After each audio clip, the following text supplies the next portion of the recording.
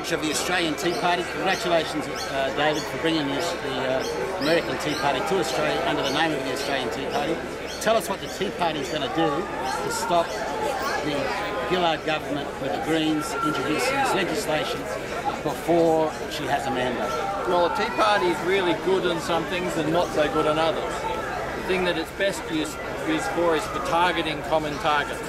Not for joining behind common ideas, but getting many people from different ideas to go after common targets. And so what we've got is we've got a situation where we've got Rob Oakeshott, we've got Tony Windsor, we've got the member for Griffith here, and many of them have various different reasons for doing a movement that will alter and get rid of the carbon tax.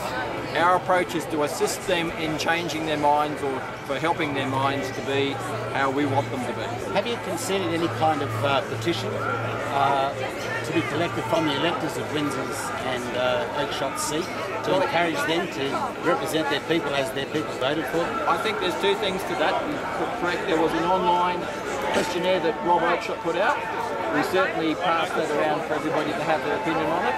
The second thing is we've got a rally on the 15th, and we're going to show him with bodies and people right in the centre, 40 metres from his electorate office, exactly what we think. And I think that will be important. What was the result of that poll that was conducted in Oakeshott's seat? Funnily enough, the no carbon tax people won that one, even though he expected to win that with the help of Get Up and all of their huge numbers of people. Somehow they managed to lose. Get Up lost? Yes. Well, we're used to that. We're good at that.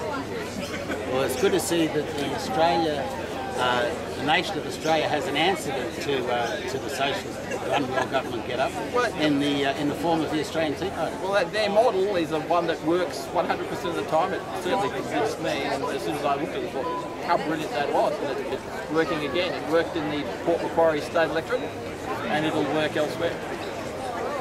And about carbon tax itself, what have you got to say about carbon tax? We're taxed enough already. We're taxed enough already. Well said. Thank you, David Goodridge of the Australian Tea Party.